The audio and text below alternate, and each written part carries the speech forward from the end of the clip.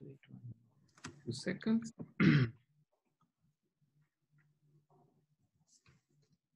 Okay, there are still people joining.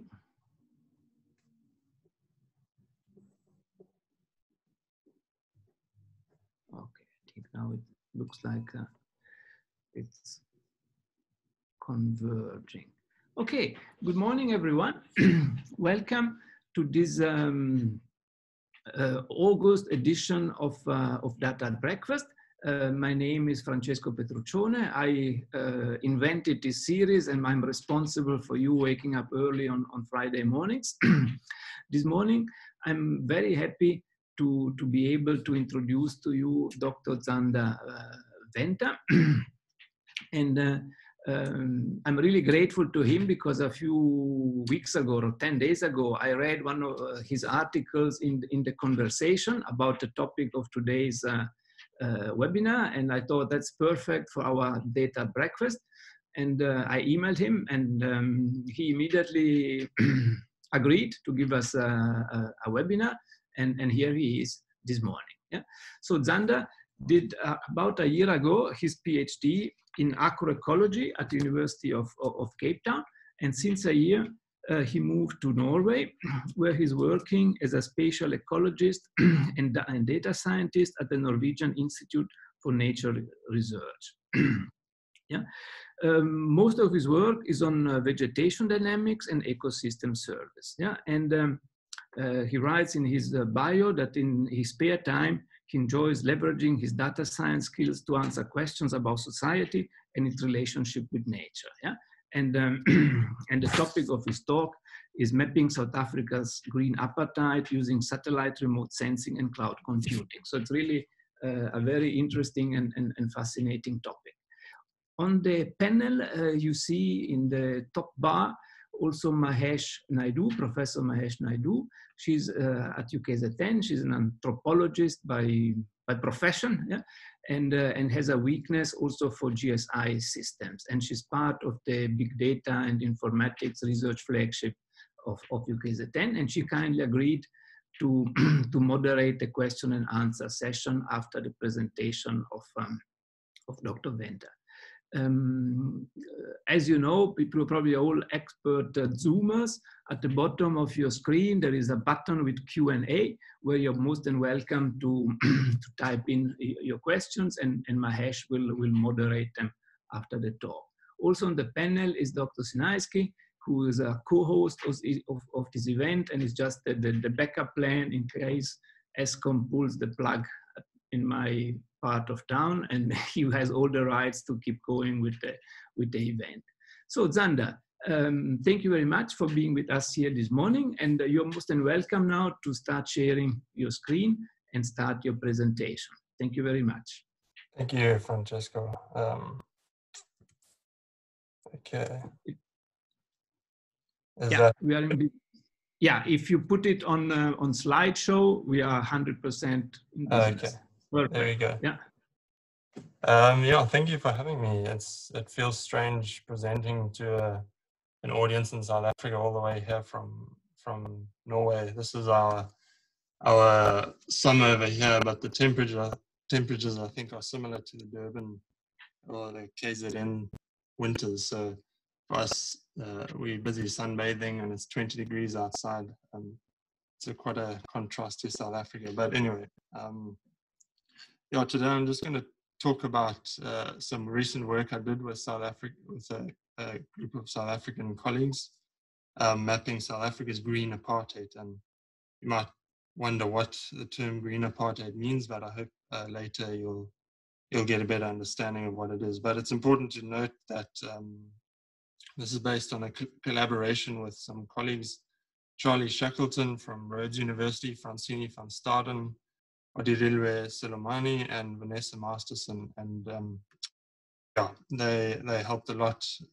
They are more on some of them are more on the social science and anthropology side of things, whereas I come from more of a technical data science and ecology background. So this was quite a new thing for me, stepping a bit out of my comfort zone, but it was a good experience nevertheless.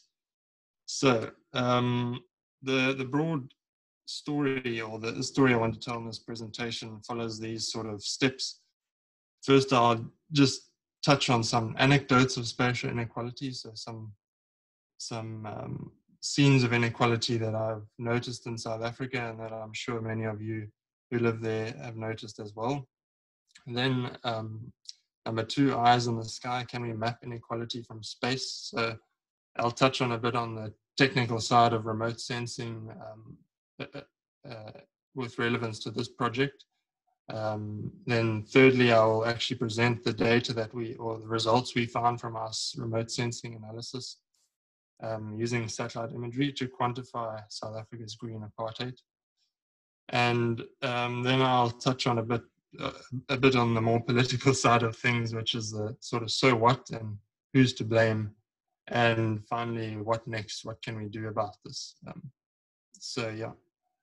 And also just to mention that this presentation is based on, as Francesco mentioned, the conversation article recently published.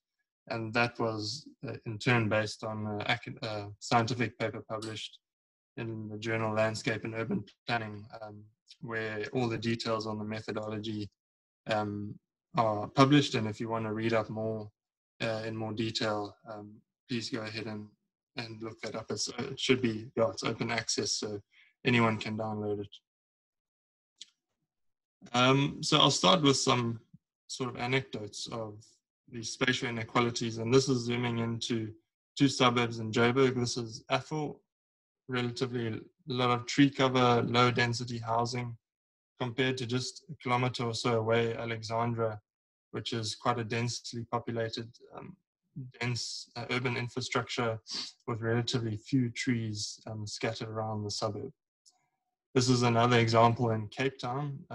Here it's flying into Nutuk, and this is a security gated community called the Lakes, and just bordering it over this wetland stretch is a settlement that is very densely populated. And this is just a still image taken by a drone, and you can see that again the gated community has relatively much bigger garden space. There's blue infrastructure, the lakes, and a lot of vegetation in between. In contrast, on the bottom, of course, there's virtually no green space in between the houses. Finally, I'll fly into Durban, namely Clare Estate, and this is another example of a contrast over a short distance, where you can see the houses on this hill have relatively large gardens, lots of space around them, compared to the settlement on the southern slope there. This is another drone image where there are some trees in between, but I mean, in contrast to the suburb on top of the hill, it's very densely populated with not much access to green space. So yeah, these are extreme examples, and they sort of anecdotes that I think, well, I can talk for myself personally. Growing up in Johannesburg and living in Cape Town for many years, driving around the city, many of these spatial inequalities are very obvious, and I notice them all the time. And since I've started working with GIS data, spatial data, and remote sensing satellite data, the question came to me, can I map this from space? Can I use satellite imagery to quantify these inequalities or these spatial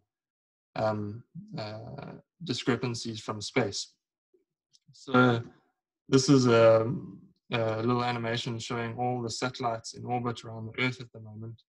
And there are 2,666 satellites at the moment in orbit around the world. So this is a huge number. And about a quarter of these, 26%, are there for Earth observation. So they have cameras facing back down on the Earth, observing it, taking pictures of it. And there's some recent startup companies like the one called Planet, which are now taking a high resolution image of the entire world every day, which yeah, is quite incredible.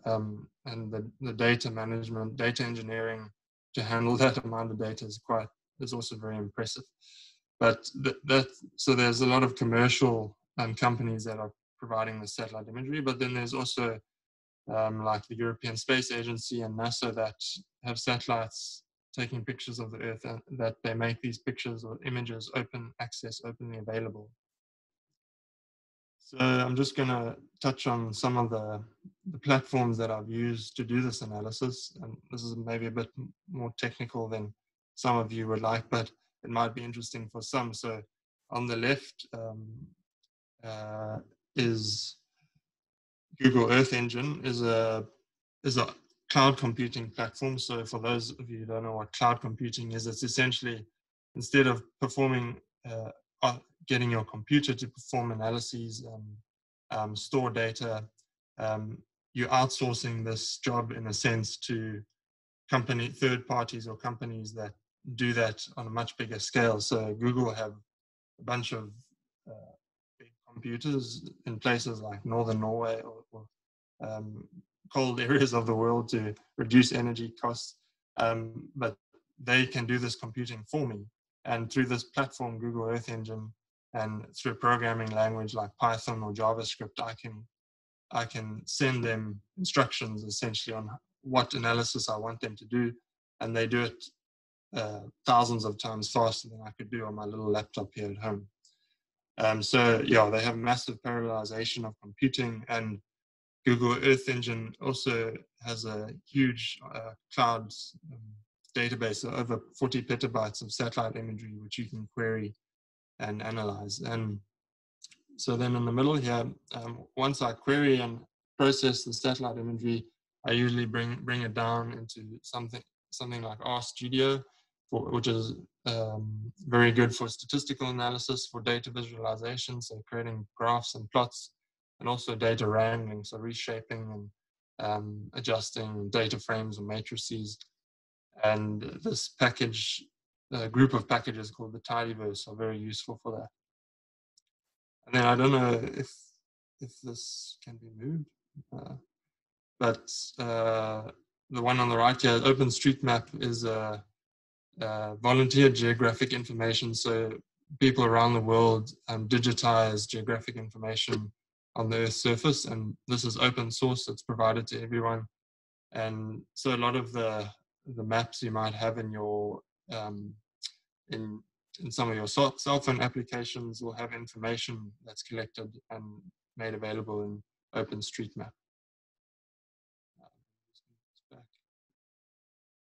So this is just a satellite image time lapse of deforestation in the Amazon, and this is just to showcase the power of Google Earth Engine, which is processing hundreds of satellite imagery. This is going back to 1984, and stitching them together, pre-processing them, clearing cloud cover, mosaicing them, and then creating a time lapse. And you can literally do this within a few minutes. This is one I made of Theewaterskloof Dam in the Western Cape during the drought we had a few years ago. And again, this was easy to make within a few minutes once you have the scripts to do it. And finally, this is one north of Richards Bay. This is mining in the sand dunes along the coast here from 1984 to present. And yeah, it's quite a powerful way to visualize change over time. Instead of looking at a graph, a static graph, you can look at these videos of change.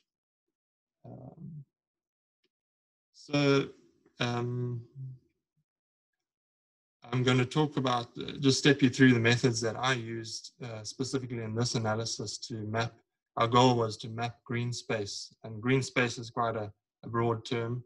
A lot of people use the word green infrastructure, so this includes things like trees, grass, parks, road verges, nature reserves within the urban environment.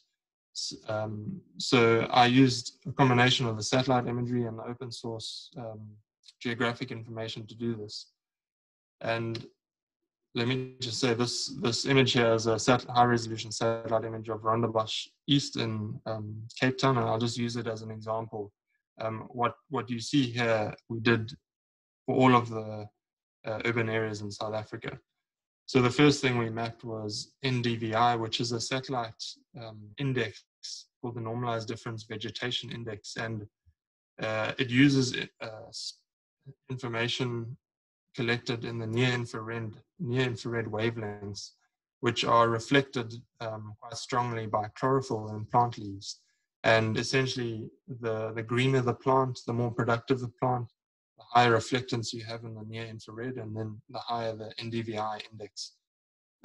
So in this image, you can see areas that are green have relatively high NDVI. And you'll also notice here that these areas are clipped to private, so gardens and houses, and we essentially used the South African road network to do that. But we also measured NDVI in the public space. So this is now NDVI within the road verges. So think of pavements and road islands.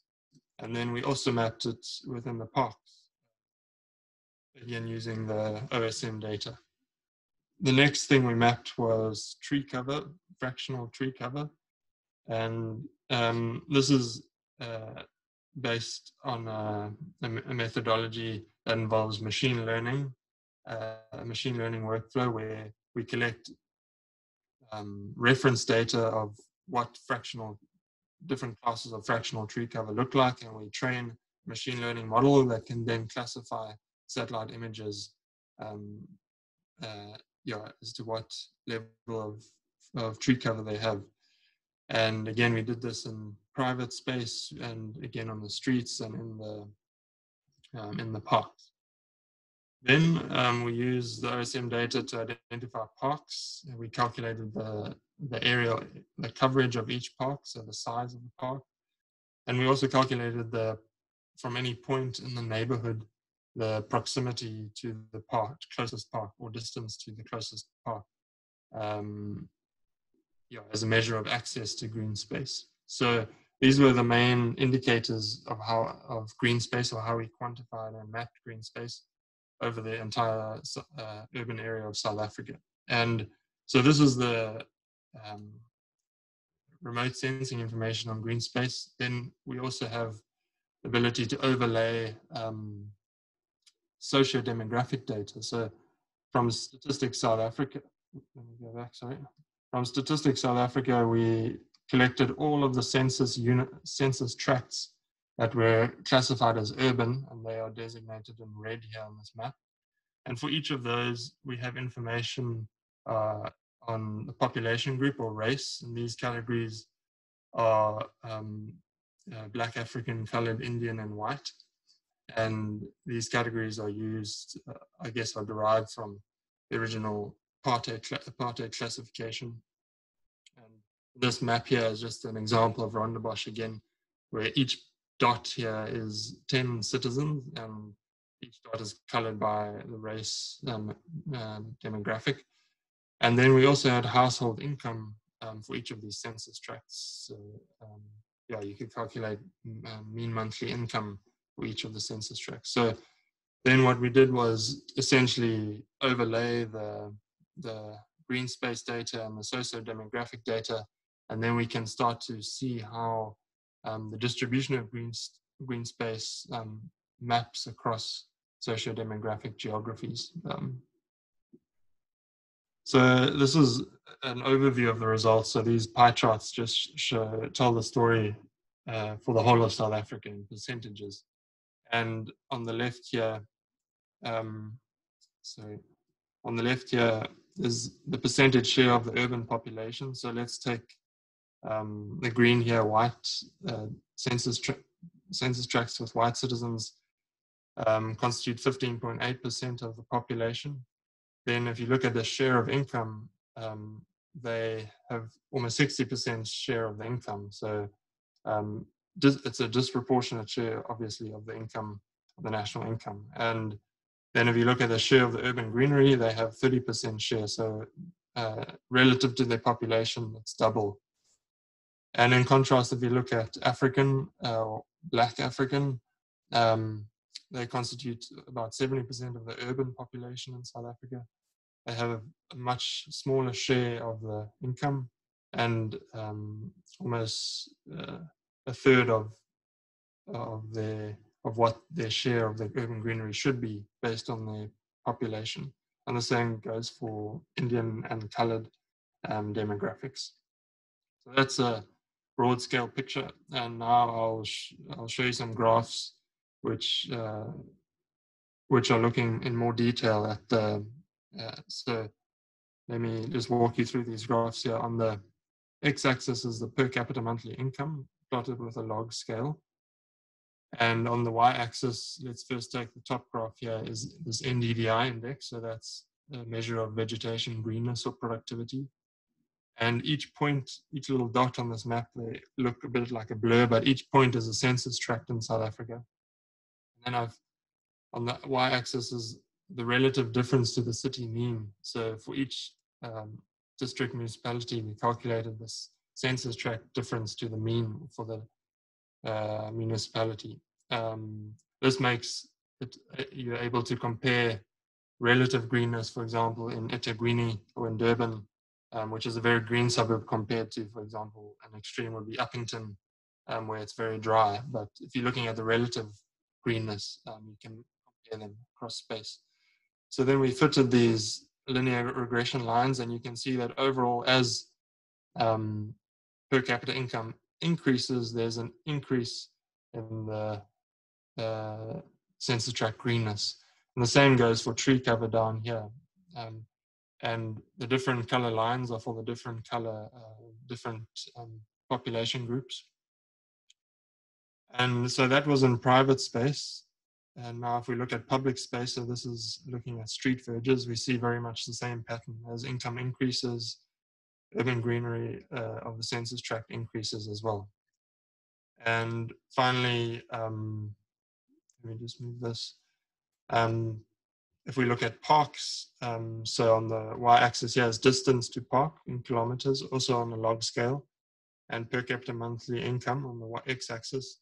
And you can see that as income increases, the census tract, on average, people live closer to in closer proximity to a park.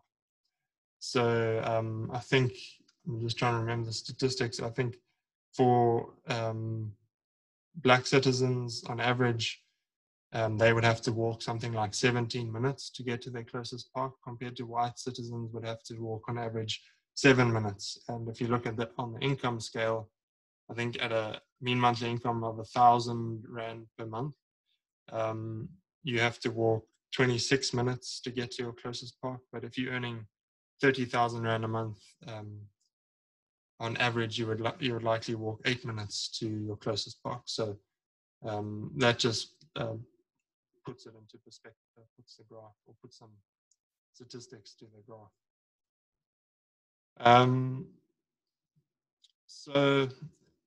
Essentially, these maps are showing the data presented in these graphs.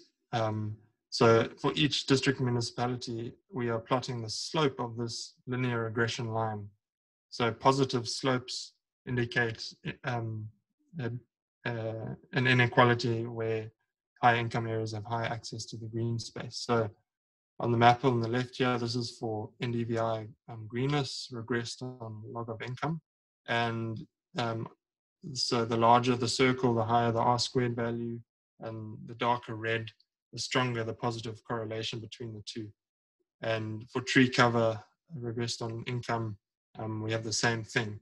And what was remarkable was that, which I didn't really expect, was that virtually all of the district municipalities in South Africa exhibit this positive correlation between income and access to green space, indicating an inequality, spatial inequality. The only two that sort of bucked the trend down here were Mkhanyakunde district municipality and Tambo district municipality. These were two where the trend was actually inversed where lower income areas had a slightly higher access to green areas than high income areas. So the spatial inequality and what we termed as a green apartheid is prevalent virtually across the whole of South Africa, urban South Africa. I just had put this map here of Itagreen municipality. I'm assuming a lot of you listening are from Durban or KwaZulu-Natal. And so here on the left, we have the dominant race per census tract. And I'll just take Hillcrest here as an example, this green suburb, predominantly white citizens. In the center here is mean monthly income, and you can see Hillcrest has a much yellower color, which indicates higher per capita income. And then suburb greenness or census tract greenness relative to the city mean. And again, you can see it's much greener than the rest of the city. And the graphs on the bottom here are just another way of representing income in the third dimension. So the height of these census tracts indicates the income of that census tract. And you can see that it's just another way of visualizing the spatial inequality. So that's the sort of more data side, what we found, the patterns we found. And now I'm going to cross over a bit into a bit more of the political space. And a big disclaimer here is that anything I say from here on is what I would say is evidence-based conjecture. Yeah, we essentially want to explain why we termed it green apartheid, and I would argue that it's based on evidence, but in no way are we pointing the finger or attributing blame in one way or the other. I think a lot of the reaction we've had to the conversation article and some other popular articles we published, the overwhelming reaction has been negative. And I think it's because, well, I'll go into it a bit here. Essentially, the natural question is to ask, who's to blame for this spatial inequality? Is it the ANC? Is it the current government? Have they failed us? Should we point fingers on the past and at the apartheid system that led to these geographies of race and income? Or is it also civil society? Are we as individuals or groups also to take some responsibility for these inequalities? Well, I'll just share with you some of the feedback on Twitter, which is not a good sample of the average opinion in South Africa, but nevertheless, it's insightful. So when we posted the article on Twitter, some of the responses, I'm just going to read out some. These are anonymized, of course. So some people responded, now even having a garden is racist. Black trees matter now. The ANC have kept these people uneducated and poor and dependent on social grants. Greenery space is the least of their worries. Yes, when hordes of people invade land, strip the vegetation bare, and build shacks everywhere, they're referring to the cause of inequality, or the uneven distribution of green space. Africa's answer to colonization equals decolonized forests. The former white areas planted trees in their gardens, that is what civilized people do. Again, what exactly is preventing the township from creating a green space and planting trees? So a lot of these comments had huge racist undertones, but I suppose on social media you tend to bring out the extremes opinions. Mamelodi was green prior, they burned it for firewood.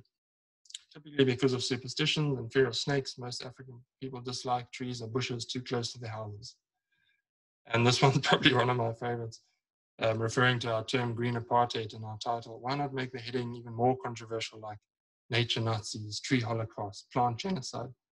So in some ways it's funny, but in other ways it was quite shocking and disappointing, quite frankly, because I suppose I hope that the broader conversation around topics of inequality like this are more constructive than divisive and negative. And it wasn't in no way our intention for this to be a race baiting exercise or to elicit responses like this, not at all. It was merely, I suppose, as science, we're trying to reduce uncertainty, and we're trying to convey truth in some way about reality. And that's what I was trying to do in writing this. But now I'll just move on to explain a bit about why I use the term green apartheid. And this graph in our manuscript is quite central. So on the x-axis here, we have dates from 1990 to present, or 2019. And on the y-axis, we have difference in city greenness, percentage difference from the city mean. So this dashed line is the zero line. Anything above that, these census tracts have on average higher greenness relative to the average for the city. Anything below have lower greenness relative to the city mean. And the reason why we could go back in time is because the satellite imagery, specifically from the Landsat satellite archive provided by NASA, have flown over and taken images all the way back to the 1980s. So we were able to go back and map the green space geographies at the end of apartheid all the way up until present. And what was quite striking was that, for example, so these lines are dashed lines are lowest regression lines, and a linear regression line and solid. And on average, for census tracts dominated by white citizens, there's been an increase in their share of the city greenness. Whereas in red here, black dominated census tracts have actually declined in their share of city greenness, whereas for colored and Indian, it sort of remained relatively even. So this was in some ways surprising and shocking, because you would expect that since apartheid ended and since we tried, the government has made huge efforts to redress inequality, that these lines, you would expect all of these lines to be sort of converging around the zero line, so that there's an equal share of green space across these geographies. But that's not the case. And so for us, it's very evident that this green inequality is rooted in apartheid geographies, hence the term green apartheid. But at the same time, we're not saying that everything should be blamed on the past. The current government has largely failed to plan for and maintain urban green infrastructure. And this is also in some ways understandable, given that they've had huge pressures to address things like housing, simple things like housing and education. So it's not an easy thing to do. But I think it's also worth asking how we as individuals have perpetuated spatial injustices. It's easy for us to point the finger at government or the past, but we all ultimately have some role to play in this. So I'll quickly touch on sort of what's next. And our paper and our work has mostly been to describe this inequality, not to try and find solutions to it. So here again, this is a bit of conjecture, and hopefully others can do more work on this sort of thing. What can we do about this? But South Africa does have the Spatial Planning and Land Use Management Act 2013, which provides really good legislative basis for equitable access to green infrastructure and green space in urban areas. And it's maybe too soon to really judge or assess how effective that has been implemented. But it's evident that there are obstacles in the for government to implement these legislature like this. So with RDP housing, for example, there's very, very seldom do they cater for green spaces or vegetation planting or parks.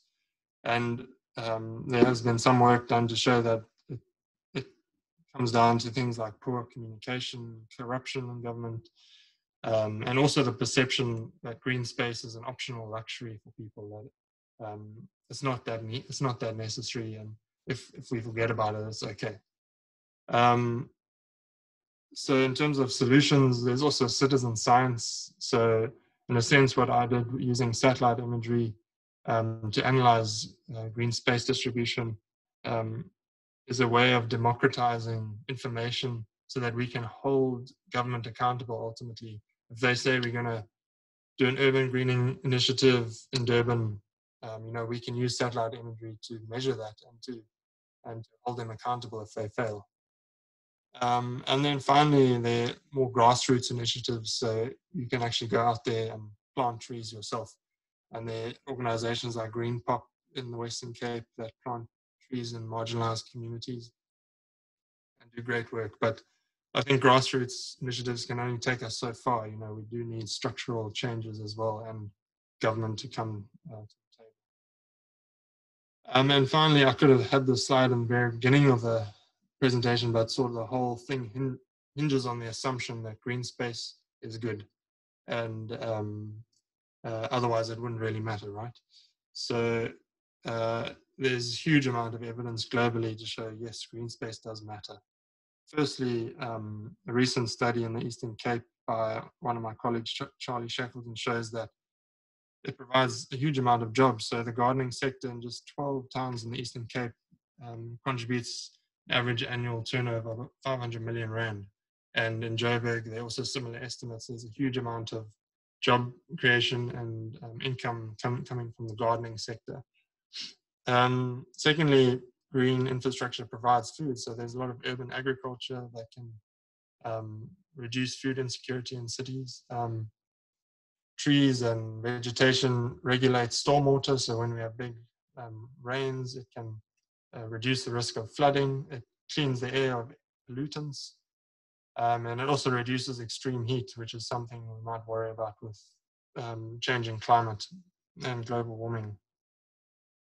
And then,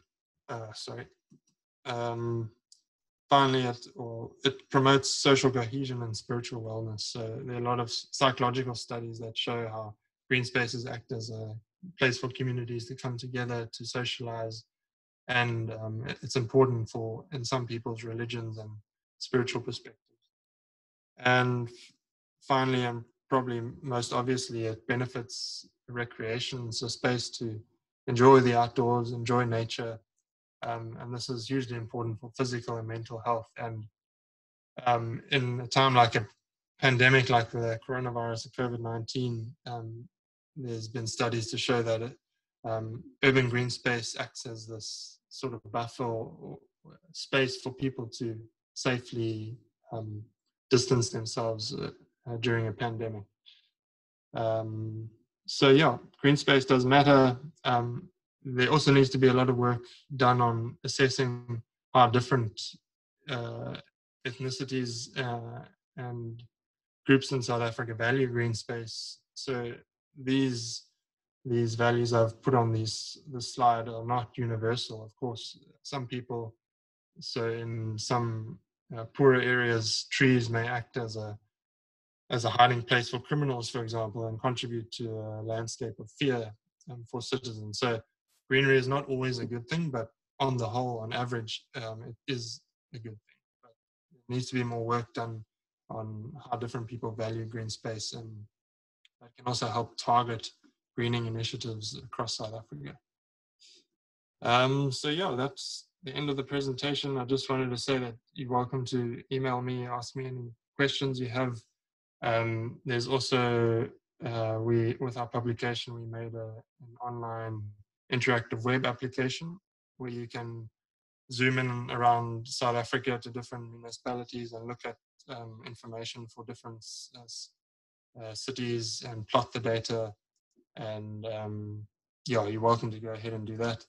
And then also, of course, refer to the scientific publication where we hopefully have outlined our assumptions and our methodology in much more detail. Yeah. So I think that's it. Should I stop sharing the screen, Francesco? Zander, no, maybe just keep it in case some of the questions will maybe refer to some of the slides. Okay. Let's see. Zander, thank you very much for the really very informative talk. And, it fits perfectly with what we want to achieve with the data breakfast, which is to stress the importance of evidence-based analysis grounded on solid data analysis. Yeah. So thank you. Really, there are things that we all assume are there or not there. Yeah.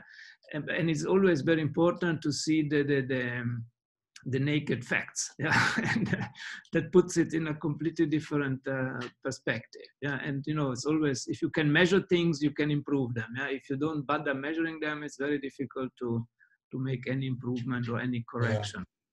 But I see we have lots of questions, so it means you touch the hearts of lots of people. Can I ask you, Mahesh, to please guide us through the questions so that Zander can answer them? And I see we have plenty of time to dedicate to the questions. Thanks, Zander. That's quite an eye-opening presentation in very literal terms as well. And I want to start by saying that I liked most what you seemed most apprehensive about, which was the titling of the paper, or part titling as Green Apartheid. And I thought, wow, that's a stroke of genius, because what you've done is added to the palette of black and white. You've added another layer of hue, a color as green, and it points to another layer of disenfranchisement wrought by the machinery of apartheid. And I was quite apprehensive that there'll be a whole lot of technical questions, but the board lit up when you shifted to the political and the sociological. And quite a few questions are posted in the chat, and I'll try and draw from one or two so you can jump straight into it. And although your disclaimer was that you are not a sociologist or anthropologist, you'll find that you're going to have to kind of wend your way through some of those kinds of questions. I'll start off with one that says, it thanks you for your work, and asks, have you looked at the planning norms for development in South Africa and how have they changed? Have you looked at the different groups' behavior in response to green space? So that's kind of asking you to weld together sociological responses as an overlay to this kind of profoundly important quantitative work that you've done. Yeah, unfortunately, I don't have a wealth of, I haven't done a lot of reading on the literature on this topic, but on the second last or the third last slide there, I do allude to something like a SPLUMA, or Spatial Land Use Planning Act. So on the legislative side, or the urban planning side, you know, there has been a development in the legislature, but it's difficult. We had one of our co-authors, Francine van Staden, actually works for Western Cape government, which is nice to have someone sort of on the inside. She provided some great perspectives, and she contributed to the discussion on the legislative side. But from conversations with her, and it seems like it's still early days for us to say with any certainty whether people's responses and urban planners' responses have changed substantially in response to that legislation. But I think definitely globally, and I think in South Africa, at least on the science and academic side, and in the urban planning and architecture side, again, it's a bit anecdotal, but I have the feeling that a lot of people are waking up to these inequalities and are definitely trying to incorporate design principles into urban planning that facilitate green infrastructure and also blue infrastructure, which is something I didn't talk about, but including water bodies and water in urban design. So yeah, I hope I sort of answered that question, but it's a bit out of my expertise. Yeah, a lot of the questions seem to be fired up by the environmental justice and the social justice aspects of the paper, and we can come back to that. One of the participants asking, though, have you compared your data to other countries that didn't, have apartheid, but a similar GI&I coefficient? I don't claim to understand what that coefficient is, but you're going to tell us. Yeah, I'm not too sure what the coefficient is, but in general, there's definitely been a lot of work, mostly in the global north, so in high-income countries, and it's very clear that the patterns are similar, and these are countries without a apartheid legacy, they are definitely not as extreme as we found in South Africa, but there definitely are inequalities, and it's predominantly across income geographies and not necessarily race. It's not as strongly correlated to race as it is in South Africa. And of course, I would say that's because of our apartheid history. But these generally as suburbs, especially I think with immigration in other countries like in Europe, suburbs have developed over the last few decades that are generally rushed, and there isn't a lot of provision for green space. And then the low income demographic in these areas sort of perpetuates this poverty trap in a way, and there isn't ever the resources to promote green space.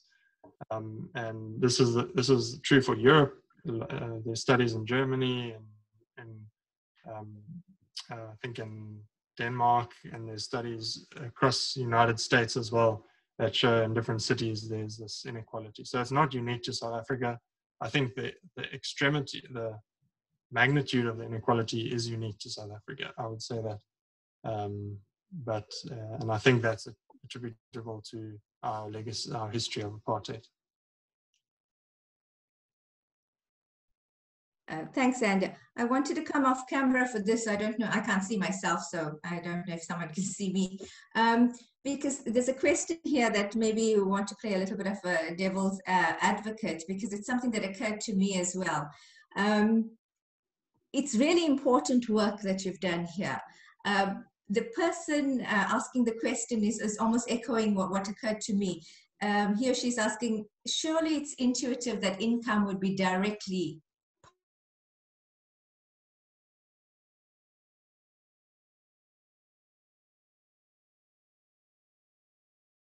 that you're testing. So the point is, what's the outcome of it? It's something that we knew intuitively. That's something that kind of makes sense from the get-go.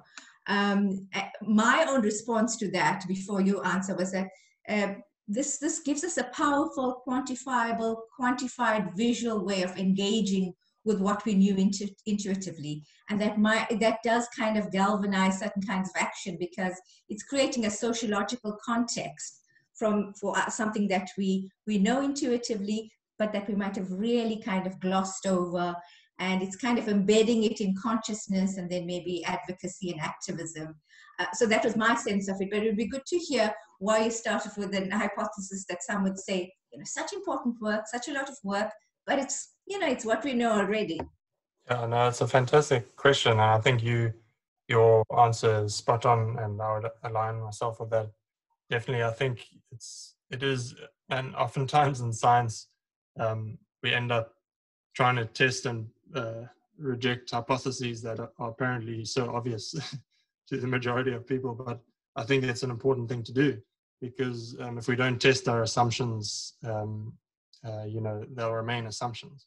And although it seems these inequalities seem obvious, and a lot of that is based on perception and anecdotal evidence. So what we've tried to do is quantify it at a national scale across all district municipalities, and as you say, provide a data or empirical evidence for this inequality. And I think it goes a step further, because we're not just saying green space is unequally distributed. We have a map, we have data where we can see, okay, this census tract should be prioritized for urban greening initiatives because they have the least access, for example. So it really is a data-driven tool for decision makers. I hope it can be that, apart from just stimulating discussion and advocacy. Would you say it's stimulated discussion amongst groups that otherwise might not have been part of the conversation? And this gathering here, virtual gathering, is an example of that. Your apprehension about the political questions, my apprehension about the technical questions, have shown that two different paradigms coming together can galvanize different parts of the community and sectors. And that's the kind of approach we want. And again, you know, as Francesco was saying, we thought of a project called Big Data for Science and Society. And immediately I thought this is a kind of study that is, you know, for science and society, so powerful in those respects. I'll just switch over to the question session, because those are coming from the chat, and a lot of similar questions, some really putting you in the hot seat, if it's not already hot, about, you know, who's to blame. But I think it's nice that your answers allude to who's to solve, and that it's a very sort of, you know, a cooperative kind of solution that one is looking for. The question about can spatial injustices be resolved is not one to answer anytime soon, but something to problematize and raise. And I think the more ammunition we have to problematize and contextualize that, it's important. I especially liked where your paper was ending, where you spoke about another overlay of how community perceptions, responses, and behavior needs to be, and that's my interest as well. You know, what do we do with these maps? We need to make them multidimensional and kind of really embedded with, especially in the South African context, because we have this heritage, in a dirty sense, of apartheid and colonization. The question here, how much of the deforestation can be attributed to the need to use greenery for fuel, for cooking, for warmth? And then would you expect similar results where poor and rich live side by side? Is this trend unique to South Africa? I think you've answered that. So maybe the question about deforestation. Yeah, I think it's difficult to, I think firstly that's an assumption that I think whoever asked that question should maybe do some research on. I'm not sure whether people do deforest urban green areas. I've had that response quite a bit on social media, but I feel like that's an assumption that should be tested without assuming it to be true. And so attributing or understanding the drivers of what's causing these inequalities is very difficult. And I would posit that it's more to do with the initial planning of an urban of a suburb that leads to a lack of green infrastructure, as opposed to planning a green suburb and then people cutting it down for firewood. I think each of those hypotheses are as likely. So yeah, I would be careful about implying that barren suburbs are because people cut it down for firewood firstly. But I think, having said that, I think there's huge scope to research things like that and to try and understand in different areas of South Africa what might be reducing neighborhood greenness, and if it is people cutting down trees for firewood, what can we do to provide alternatives? And I think in some of the more peri-urban areas, there's I've heard anecdotally of livestock, wreaking havoc with newly planted trees and things like that. If you plant fruit trees, they would eat them or browse them and cause damage. So there definitely are some obvious drivers of this, of urban browning, if you will, that we can try and find creative solutions to. But I think it's important first to test the assumptions we have about what's causing the lack of green infrastructure. Let's jump to another question. It says, could your method or what it has produced, could it be used to prioritize interventions aimed at reducing inequality? Suppose planners want to prioritize allocation development of new urban park spaces. Could you say where doing so would have the greatest impact? In other words, make the biggest change for the most people? Yeah, that's a really good question. And I sort of hope that, maybe a follow-on analysis of what we did would be to identify municipalities that have somehow or other mitigated this inequality. So like our Tambo municipality, I think it's in the Eastern Cape, and also maybe what census tracts themselves that are very green and maybe are low on the income spectrum, how have they managed to conserve urban greenery despite their economic status. So if we can learn lessons from the sort of census-tract heroes or role models, and at the same time then identify the census tracts that have really struggled, and apply those lessons there, I think, yeah, that would be great. And yeah, I think there definitely are, just by analyzing the open areas in cities that are not green at the moment but can be planted to trees, for example. So identifying patches of ground that are just lying there barren is also just a huge practical way of identifying, okay, if we want to plant trees, we can do it here, here, here, and here. So I do hope that that is a follow-on from this work. Thanks, Zander. Let's jump sort of vein a bit. Two more technical questions. One is cloud computing infrastructure a free service? And another attendee asking, for statistical analysis, why did you go with RStudio compared to Python? What would be different if you used Python? Okay, so for the cloud computing, the platform that I used called Google Earth Engine is free for research purposes. So you can register for free, and it's part of Google's Geo for Good program. So they provide things like Google Earth, which I'm sure you all use or have used. They provide that sort of service for free. And these services are leveraging the huge amount of Google's cloud computing experience and computational infrastructure to provide these services to researchers, to non-for-profits. So it's free in that sense, but otherwise there are paid alternatives, like you can do things on Amazon Web Services and also on the Google Cloud platform. But generally the costs are really reasonable compared to buying your own computing power at home. So that was the first question. The second one about RStudio versus Python for statistics. So I've used Python to a limited extent, and definitely not much for statistics.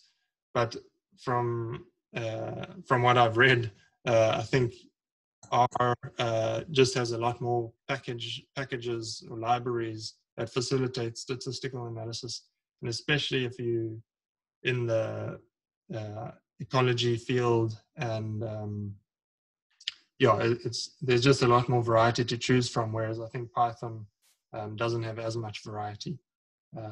Yeah, that's a simple answer, but I don't know enough about Python to answer it comprehensively.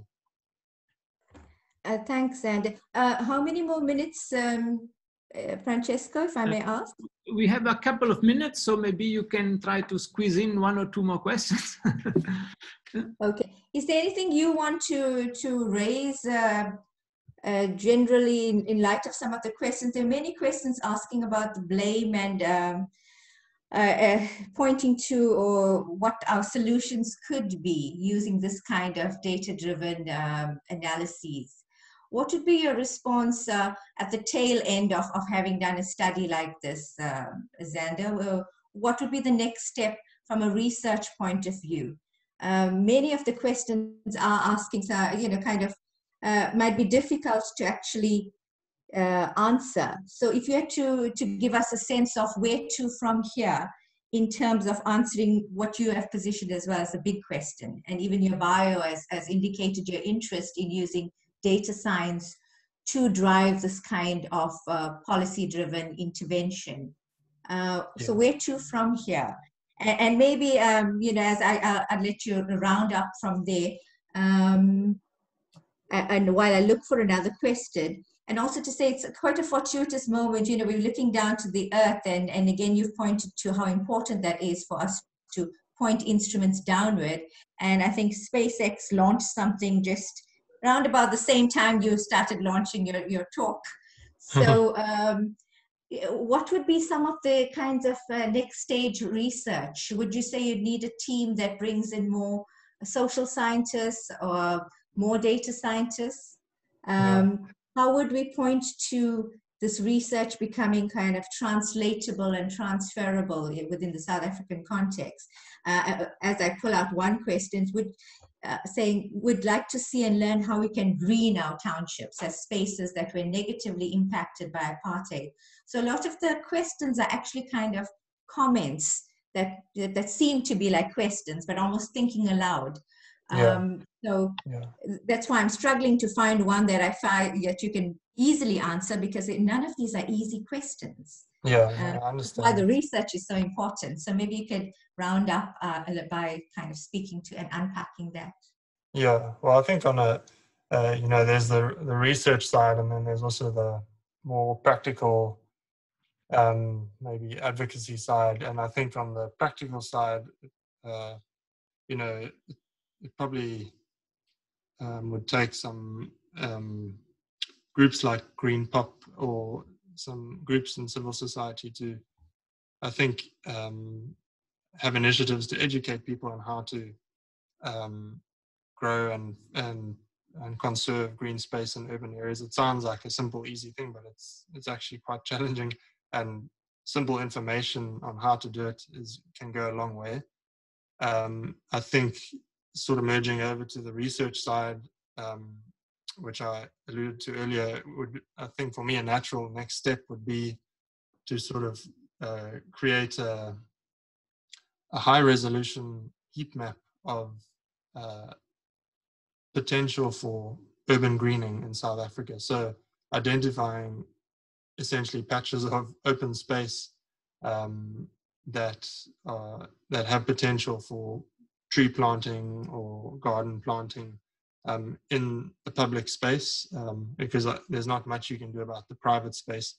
But providing sort of a high resolution heat map where decision makers can zoom in and actually use it to inform their planning. So that's sort of halfway between the practice and the research. But then on the pure research side, I think there's still needs to be a lot of work on the sociology, anthropology side of things, which is difficult to do in a spatially explicit way, because often you're relying on survey data or questionnaire data, which can cost quite a lot of money to collect, and you can't easily do it at a national scale. But I think, having said that, more and more, I think social science is being transformed by things like social media and the wealth of data.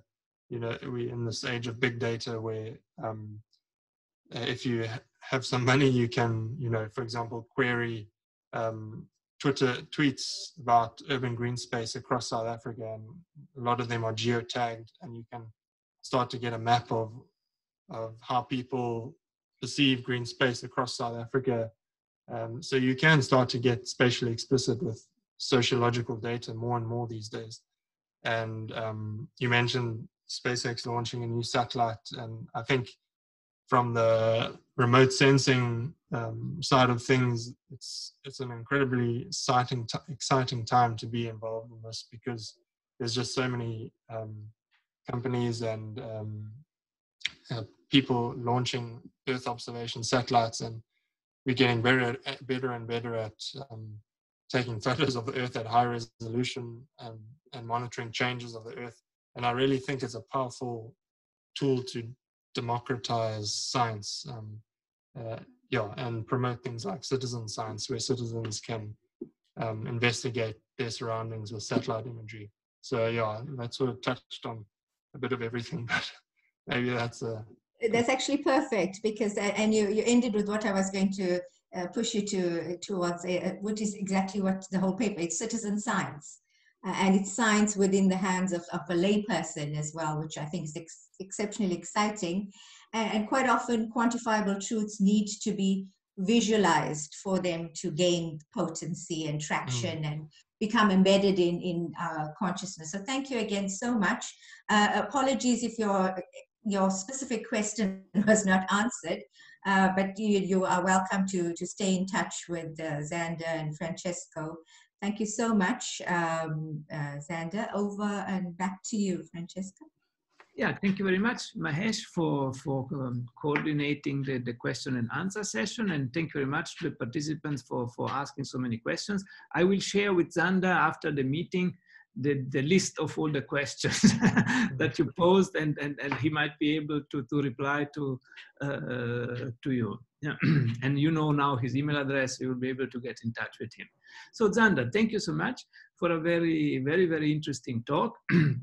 And we finished on a really nice note with the buzzword citizen science falling. That's something that we really need to encourage people to do more, because there are more and more tools, like you mentioned, that are free and allow you to really tackle interesting problems from the comfort of your home during lockdown. Yeah, so without having to go anywhere, and sometimes it just requires a few lines of code. Yeah, and if you don't know those lines of codes, you can just Google them. Yeah, and you find them in Stack Overflow or wherever. Yeah? There's always someone who has done something similar that you can adapt to your purposes to answer the questions that you want to tackle. So Zander, thank you very much. We wish you all the best in your further studies in the cold Norway.